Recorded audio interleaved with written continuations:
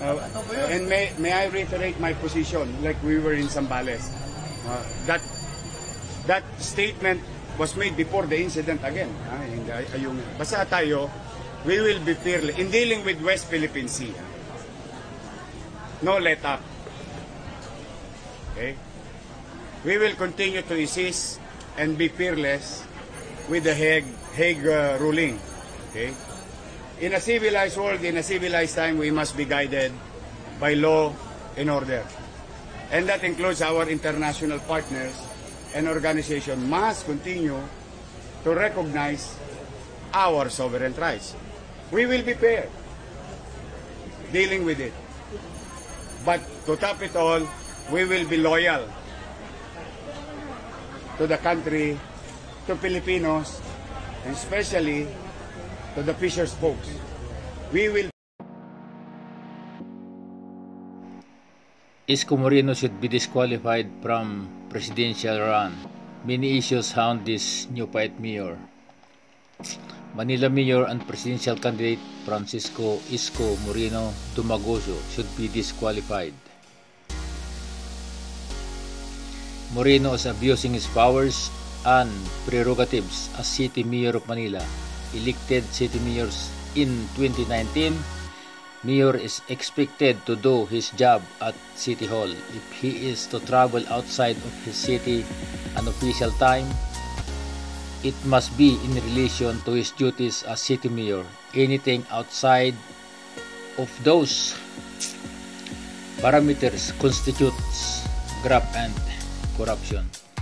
This new fight city mayor in office for a little more than 2 years is so full of himself that he is now running for president. Moreno enjoys the financial support of undisclosed oligarchs as seen in his endless expensive pre-election commercial promoting images.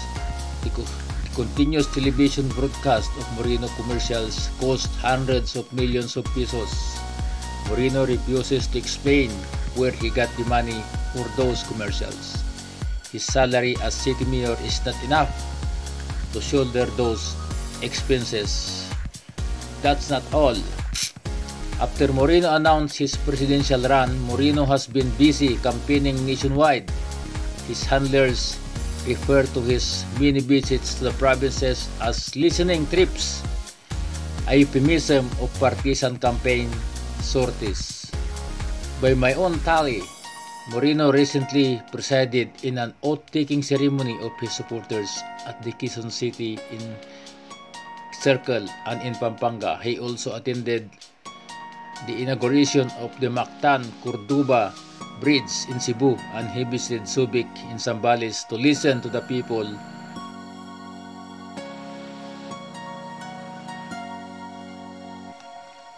What involvement the city mayor of Manila has in activities in Quezon City, Pampanga, and Zambales is a mystery.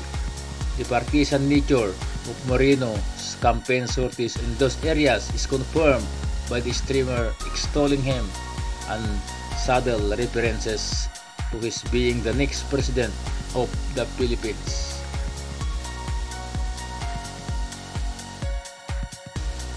Moreno's partisan activities outside of the city of Manila took place on official time and have absolutely nothing to do with his duties as city mayor.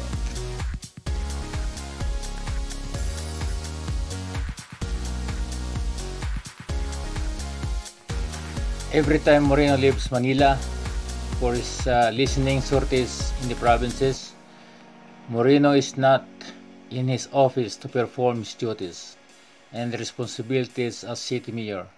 While he is busy outside Manila, Moreno continues to draw his salary as Manila's mayor. That's enough ground to file anti-graft charges against Moreno. Any taxpayer can file the anti-graft complaint in the office of the Ombudsman.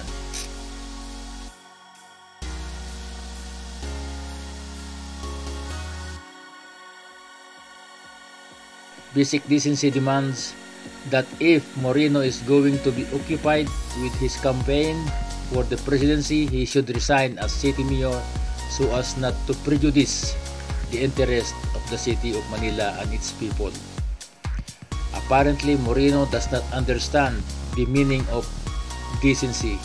Observers suspected that Moreno refuses to resign his lofty post as city mayor because Moreno gets his campaign funds from big businessmen in Manila who need to be in good graces of City Hall in order to keep their trade viable. City Hall, after all, can make entrepreneurs endure a lot of hardship through permit requirements and other bureaucratic red tape.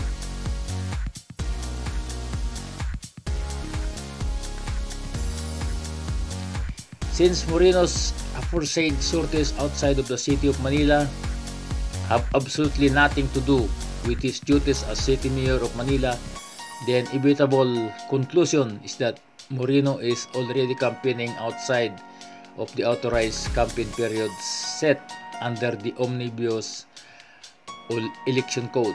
That is enough ground for a disqualification case against him before the Commission on Election.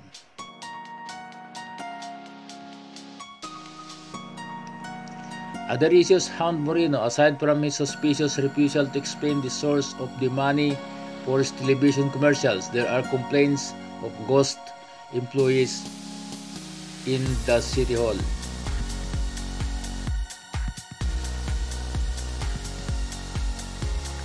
Also, Moreno has not explained his prime real estate acquisition. Many have noticed that the extent of Moreno's wealth is in stark contrast to the way Moreno's television advertisement portray Moreno as the poor boy from Tondo.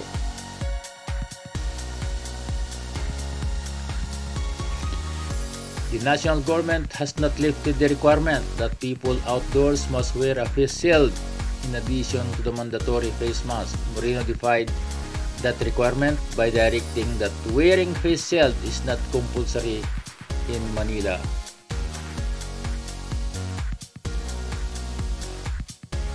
Moreno is not yet president, but he already behaves like a dictator with no regard for the rule of law.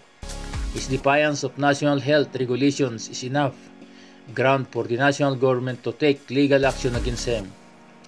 Undoubtedly, Moreno is campaigning only on himself and is drooling for the presidency. Moreno's vice presidential running mate is only for show, so that Moreno will not look like he is interested only in his personal political advantage.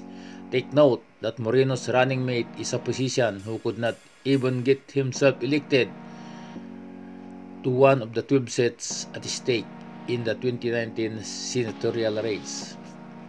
Also, Moreno has only 3 senatorial candidates, one of whom lost miserably in the 2019 senatorial election. He probably counted them into running so that he will not look like an isolated presidential candidate, one with nobody on the political stage with him. Moreno doesn't deserve to be president.